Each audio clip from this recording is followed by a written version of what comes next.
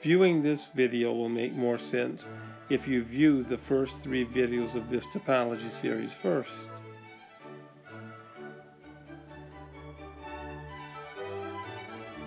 Welcome to video number 4 of our topology series. I'm David, and I'm really happy to be here with you. Today we will look at those network problems I showed you in the last video and actually see which ones can be traced, which ones can't, and develop a rule for knowing when a network is traceable and when it's not traceable. Before exploring the 6 network problems that were given in the previous video, we need to have a basic definition. Supposing I have a network and I have a vertex like this, and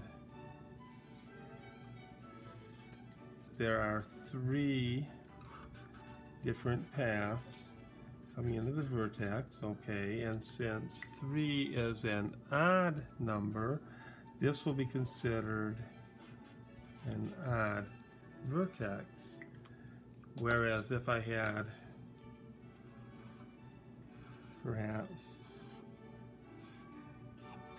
4 different paths coming into this vertex, 1, 2, 3, 4. This would be considered an even vertex since 4 is an even number. When we explore these networks, we're going to look at each one and see how many even vertices it has and how many odd vertices it has. Then we're going to ask ourselves this question: can it be traced without lifting the pencil, without going back over a path more than once? And also, can it be traced starting anywhere, or do you have to find a certain point from which to trace it? And we'll record our data on a chart like this. If I look at each vertex, this vertex has 1, 2, 3 lines coming into it, so this is an odd vertex.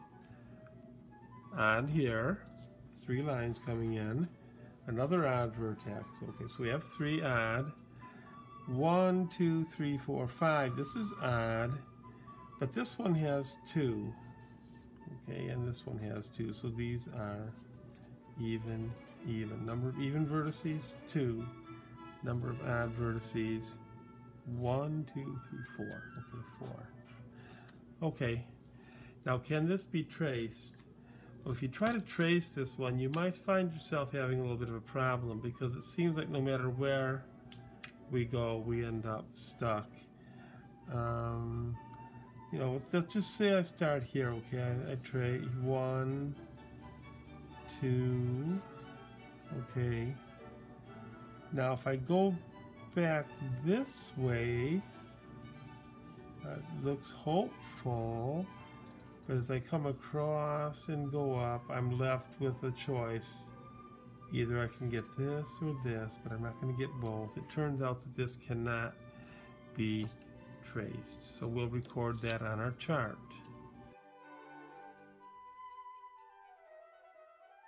Now the second one, we have 1, 2, 3, 4. Okay, this is an even vertex.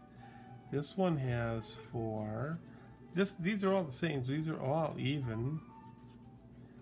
And if we go inside, we also have 4 each, so they're even, and even again. We end up with, I believe, 10 even vertices and 0 odd vertices. Okay, so 10 and 0. Now, can this be traced? Well, if you try this one out, you're going to be surprised that you could pretty much start anywhere and trace this. It doesn't matter where you start. You don't even have to start on a vertex. This is easily traceable, and I'll just trace it. Just go around the outside, and then just do like you do when you draw a star. And it is done, and not even hard, okay? So let's record the data from figure 2. Okay, this one has an even vertex here. 1, 2, 3, 4. This is even, and this is also has 4. This is also even. In the middle here we have 1, 2, 3, 4. So it's also even, but this is odd and this is odd. if you tried this one, it might have been a problem at first tracing it, but this one can be traced. You start here, and I'll just show you. We got 1, 2, 3, 4, 5, and then 6, 7, 8, and there you have it. Okay. And this figure happened to have 4 even vertices and 2 odd. So let's record the data and move on. Figure 4. Okay. These vertices out here each have 2 lines coming into them, so these are even.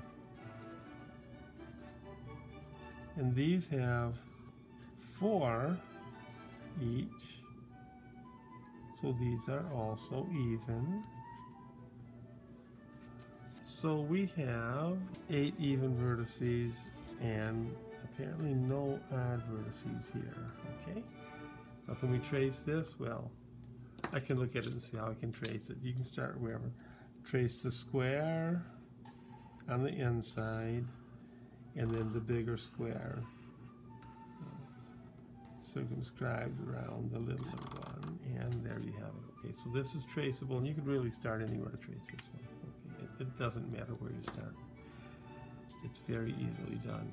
Record your data.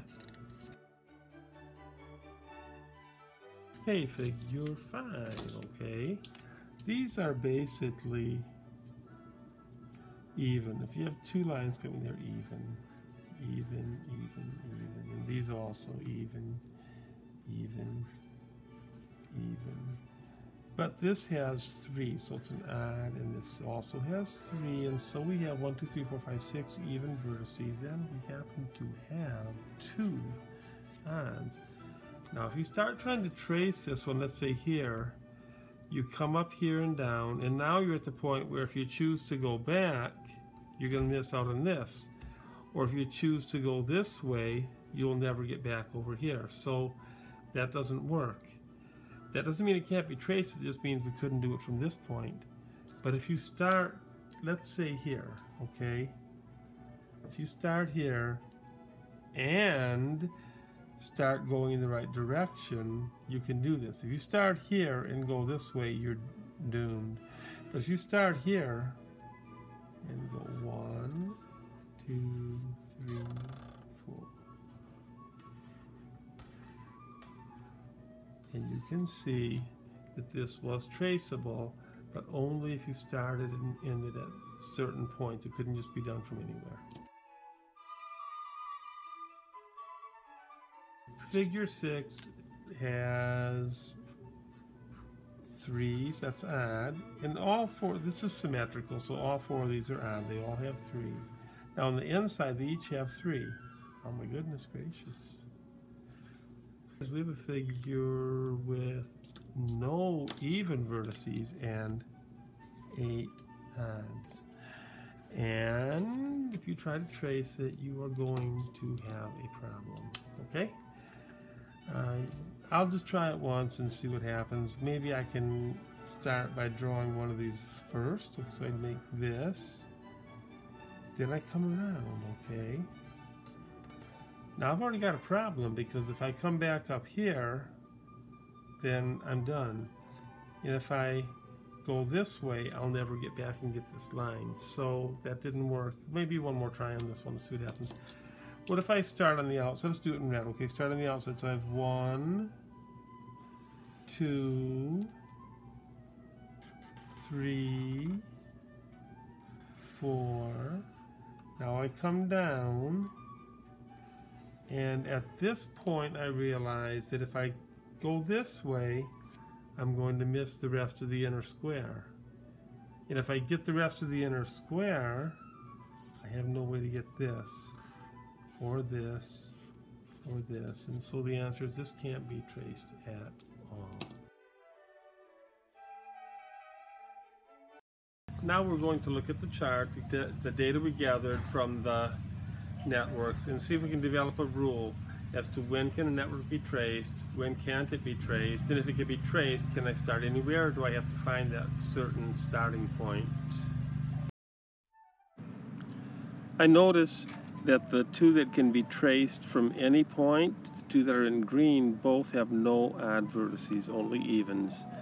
I notice also that the two that could be traced only starting at certain points both had exactly 2 odd vertices, and furthermore, the two that could not be traced at all, one of them had 4 odd vertices and one had 8 odd vertices. Here are the rules for networks. The traceability of a network depends on the number of odd vertices. If there are no odd vertices, the network can be traced starting at any point. If there are 2 odd vertices, the network can be traced starting at one odd vertex and ending at the other. If there are more than 2 odd vertices, the network cannot be traced. So why should the traceability of a network depend only on the number of odd vertices? So let's make a hollow vertex here. Think of a vertex as being like maybe a room that you can come in and out of, okay? So supposing that I have a path going into the room. If I ever want to, and I'm not allowed to use the same path again, okay? That's the rule. So what do I do to get out? I have to have another way out. What if I come in, so there's 2. What if I come in again? Got to get out again, see? If I have a way in, I have to have a way out. So it comes in groups of 2, 2, 4, 6 if you want. Another one in, another one out. And you can keep on going, keep tracing with even vertices. With the odd vertex, it's different. If I have a path, let's just say 3 odd vertices, okay? So I come in, okay, now I go out. Then later on in this network, I come back in, and guess what? There's no way out.